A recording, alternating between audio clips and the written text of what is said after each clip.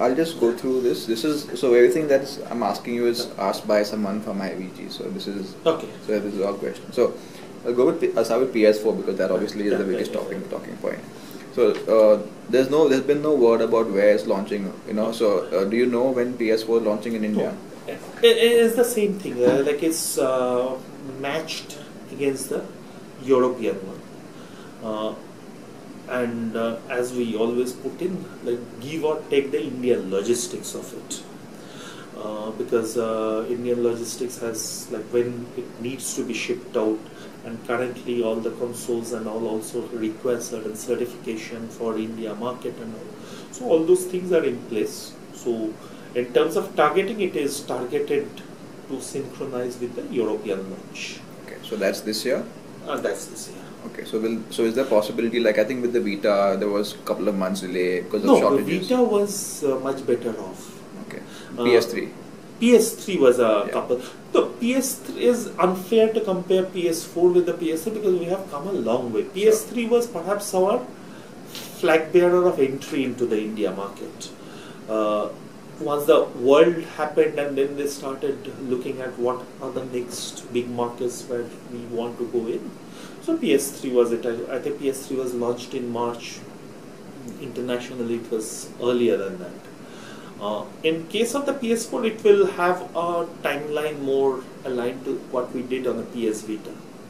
PS Vita being a portable, and the logistics was easier for us to manage to do a day and date. We did the same date. 21st February was Europe date also. Right. On a PS4, once we know the European date and everything, we will work towards that. But being a hardware, unlike a software, like it will have some gap definitely because of the logistics part. Sure. So how much are you saying? I mean, 1 month, 2 months, few weeks? Maximum. Maximum 1 month? Maximum 1 month, unless like at the certification level there is any issue, or but without that, logistically, if it is only internal logistics, I don't see it going beyond. So is India still being clubbed? I think we get the Russian SKU, Russian India, so it's the same. It's going to be the same. Okay. We don't know the formats and all yet, but if I go by like what is happening on the PS3, on PS3 we are still the Russian format. So if there is those format definitions, we'll have to live with that zone definition. Okay. At the press conference at E3, there was a UK price and a European price. So which one will India look at? Europe. No, say it's unfair to say because ours is also not a European price. Ours is not a. Ours is ultimately a India price, keeping the reality of the Indian tax structure. So all those things will have to be built in. And we will make the declaration of the pricing at some point of time soon. Only thing is we had one plan, and then this FX rate has really made us actually look at we are keeping an eye on the exchange rate, whether it is a transient phenomena or it has a longer term impact, and once we are clear about that, we will make the declarations. With the PS3, what we saw with pricing was that there was a European price, you converted that, and a little bit more than that was the Indian price. It's the same thing that we saw. Right. Whether the ratios remain the same and all, on a new model you are a bit more constrained, on a slightly longer term model you are a bit more relaxed in terms of those conversion rates. But definitely, India will have a price that is competitive enough. Right. Because as of yesterday, the European conversion of the European price was about 31,000 rupees. The euro price for the PS4 compared to rupees, right? So assuming that stays the same in November, December, how much of a premium over that can we expect in India? It's a bit too early because you have to look at a cost plus model, which is what we look at. But without committing anything, the first indicators and all makes it quite competitive against it. Okay. Means I don't see the ratio going too far beyond unless we get stuck with the exchange rate that is this. Because the PS3 launched at 40,000, 39,990. So, so will the PS4 be lower than that? It has to be lower than that, right? It's a bit too early to comment because ideally it should be. Yeah.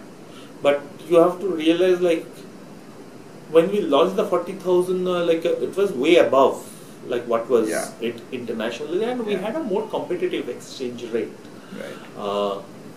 So the PS3 approach was entirely different, and our PS4 approach is quite different. Sure. We will like it to be as competitive as possible, but like today, like making a comment on putting a cap on the 39,990 and all those things is a bit difficult. Ideally, we will keep it as competitive on the basis of like the conversions that you have talked about, and like where we can go from there, rather than looking at it from 39,990. So, if there are multiple SKUs, game bundles in Europe, will those be available here as well? Logistically, it's possible being evaluated, but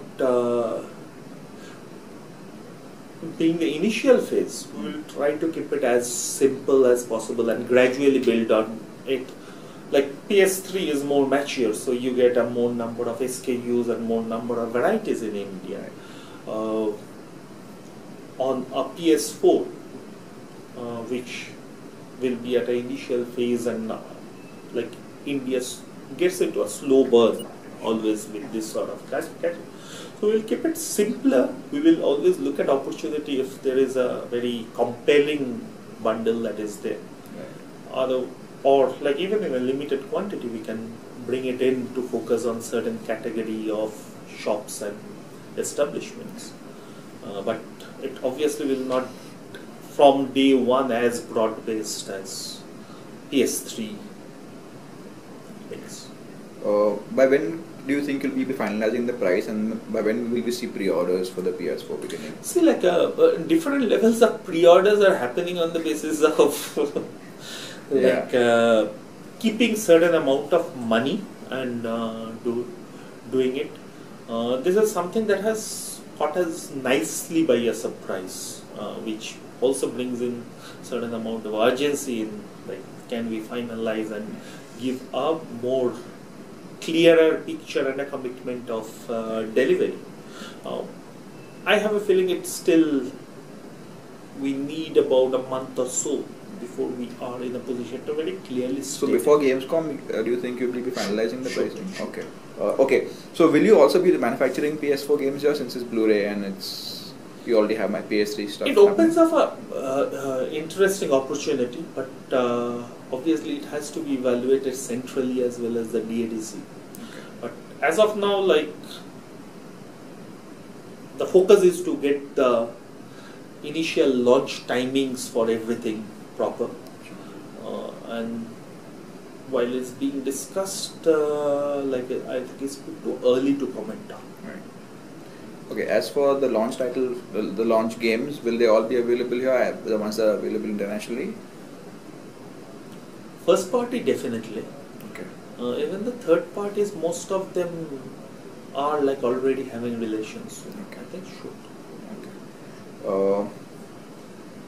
Will PS4 game prices be the same as PS3 game prices? Is there a different model that goes into that? No, they're again that is being evaluated. Sure. Because I think in the US they're keeping the same price, which is $60.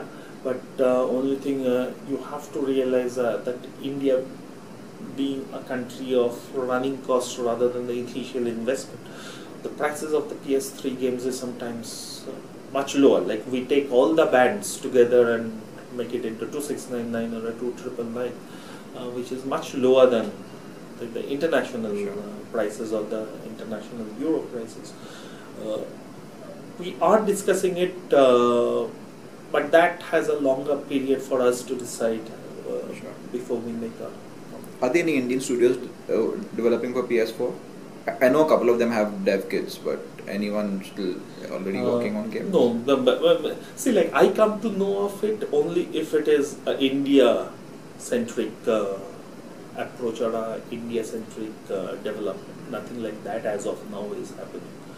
Whether they are working directly as an indie developer or with the WWS and all, I don't know. Will you be planning a high-profile launch for the PS4 events and stuff like that? So, like a PS4 is something that like is almost reinvents the console category, and therefore, like it deserves such a launch event. So, we definitely are looking at the press and the trade launch or the press launch, and then a multi-city tour and all those things very seriously. So it's almost like a format that we are launching after quite some time. Okay. This is a question I know what your answer is going to be, but I'm going to ask anyways. Will you have any offers where people can trade in the PS3 and pay a difference and get the PS4? As of now, officially, nothing is on the anvil. But if there are certain trade guys on their own, they come up with some compelling things and all, we are definitely ready to look at it. But officially, as a organization and all, we are not evaluating that. Okay, I'm going to move to PSN now. So again, I keep asking about PSN cards. People are even more anxious about it because now PS Plus is required for multiplayer on the PS4. PSN card, we are in the same level. So PSN card is the answer is not changing over a period because of the grey area that we have got stuck in. But if anyone wants to take a risk and do it, like which absolves us. I heard Flipkart was willing. We evaluated certain things, but almost like, but how they will do it and all. Like ultimately, I cannot give a Sony branded PSN card and say like I know nothing of it. I have to take the complete ownership of the business, and in that ownership, this grey area is becoming a bit difficult. Also, other couple of issues because cards are not available. People are looking at debit cards. The only couple of bank debit cards are working right now on PSN. No, debit card is an international thing. Like I cannot. I don't think anyone will be working on specifically the Indian debit cards and get it done. Right. But at the same time, like we are seeing, like in certain, like whether it is Game for You and even with Google Play coming in, iTunes coming in, all these points and all those things have worked. Means there seems to be good traction like from the consumers. On all these services, I mean, any debit card works, but on PSN, just a couple of banks. I think ICICI and HDFC work. That's about it. So, is there a way that you can push for at least more cards to be accepted or something? We have actually not looked at it frankly, man. But now that you have raised it, like I can raise the issue, like whether because people don't have credit cards, but they have debit cards. It can be broadened. Another issue is PayPal. I mean, a lot of countries have an option to add funds to your wallet using PayPal, but India doesn't. Those are like the local level. I mean, so whether the local eBay wants to offer the PayPal services to us. I mean, PayPal services are available to consumers, but it's just not tied into PSN just yet. I can put those, hence I can combine these two things and check it out. Okay. Given that eBay has a local base. Are you planning to launch any content services which are available elsewhere, like music? That is music and video and stuff like that. See, like music, video, PS Mobile. They keep evaluating country after country and like what are the best dates to roll out and all. So India is always evaluated, but as of now, if you ask me for any of these services, do I have a date? No. Coming to support and post after sales, is there a possibility that you can maybe offer an extended warranty where they can pay for 1 year extra warranty? See, like, given the way we do service in this market, whatever percentage of fault that I take, creating a compelling or a economically viable model for a consumer is going to be difficult, because you are talking of 50% of the price to be built into a model when I am selling extended warranty, because you are not talking of certain repairs costing 1,000 rupees, certain repairs costing 10,000 rupees, certain repairs costing 5,000 rupees. You are coming into a repair level where whatever be the repair is 50% of the MRP. So even if I say like this is my percentage of fault that I am seeing, at 50% of the MRP level, if I spread it across so many people, it doesn't become a very compelling reason to go for an extended warranty, rather than like means whatever testing and consumer testing or a feedback that we saw, everyone wanted to keep it like, okay, I'll take the chance. Okay. Because at least I am getting a new PS3 at 50% of the price. Okay. So what you're saying is that even if you offer it, the cost will be almost cost as much will be almost, yeah, I mean, cost per head will remain as much. Okay. Alright. So you don't actually gain too much, even if I give a year of extended warranty and spread it across. Okay. Is there any level of servicing being done for the PS3 now here, or it's just replacements? It's being replaced. Because the one issue with that with the PS3, and it'll be even more problem on the PS4, is that when someone gives the console for replacement, they lose their data. So is there any way that this data can be? That is something like that happens on like our computation and all. Like if data gets corrupted and all, there is no. Not only corrupted, but supposing the disk drive stops working, but the hard drive still has all the data on it, game saves, fully downloaded PSN games. I doubt we will have a solution to that. It's okay. a bit too complicated for us to manage that. So even going forward, there's going to be replacement policies. As of now, yes. Okay. As of there have been issues like in the past when you first started making PS3 games locally. There was an issue with some games that the discs wouldn't work. How has the PS3 been going with the on the discs? PS3 as of now? Like we have not heard issues as such. And the second part of it is a huge number also goes in bundling, which we started earlier. So like we had. In case of a bundling, you have a period before you come to know. We did our TLOU also, like as of now, like we have not heard anything that is beyond the normal limits of acceptance. So currently what is being manufactured? Any new games that are being... TLOU was manufactured. So like of the big titles, The Last of Us was the first one that was local manufacturing. Okay. Otherwise, on April, May, there were quite a few essentials that got done from here. The bundle softwares are all from here. Okay. Idea is to, other than the small volume ones, bring in 90-95% of the total disc manufacturing into India for India. Any progress on third parties as of no? As of now, no. Again, see like these sudden changes of the, because now we are stable in terms of the manufacturing process. We have started the third party business model, discussing those third party business models. But again, with the exchange rate, like we have to just hold it till we have a clearer view of the. What about the plans for the PS3 once the PS4 comes out? Are you planning to, position it differently? Are you planning to price it differently? Pricing as of now, like there is nothing to declare. In terms of the positioning, see like PS3 already has broadened itself into a family unit thanks to Move and all. Like Move, I think is one of the most successful percentages of the total sale that we have seen is in India.